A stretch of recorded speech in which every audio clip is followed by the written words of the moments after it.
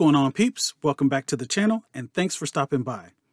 And if you're looking for something to watch, Invincible is the joint. It is a dope show. Everybody likes different things, but give it a shot. I'm pretty sure you're going to like it. If you haven't been watching it, you've been missing out. So today, we're going to find out who is the Immortal.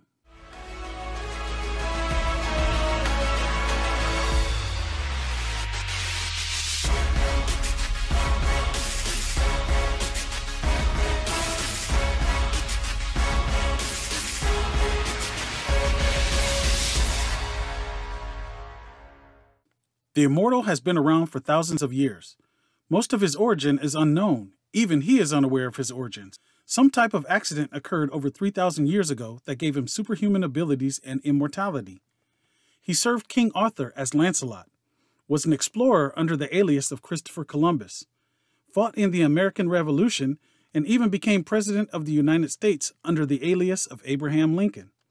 He fought in World War I, and he finally became a superhero in the 1930s.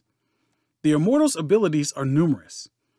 He has accelerated healing, flight, a high level of invulnerability, superhuman endurance, superhuman strength, and superhuman speed.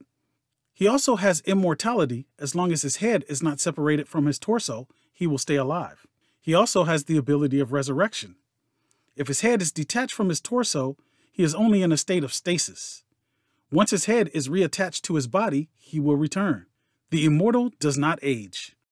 The Immortal made his first appearance in Invincible number 7 in 2003. The Immortal is a human male whose true name is unknown. He stands 6'4" and weighs 260 pounds. He's possibly the strongest pure human on Earth. Having participated in numerous wars, he is a masterful tactician and strategist with real-life experiences to call upon. He met Cecil Stedman and became a member of the Guardians of the Globe. He worked with the Guardians for a long period, helping to prevent numerous disasters. He was seemingly killed by Omni-Man like all the other members of the Guardians of the Globe. But due to his ability of resurrection, he was revived by the Mauler twins, who attempted to enslave him. He would later rejoin with the new Guardians of the Globe team up with Invincible to subdue Omni-Man, help take down the Lizard League with the Guardians, and assisted the Teen Team in fighting the Flaxons. He would later even assist his reformed nemesis Omni-Man and his Viltrumite people to defeat the Technicians. So what do you think about the Immortal? Are you watching the Invincible series?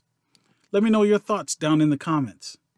As always, I appreciate you taking the time out of your busy day to stop by the channel and check out my videos. Please like, share, and subscribe.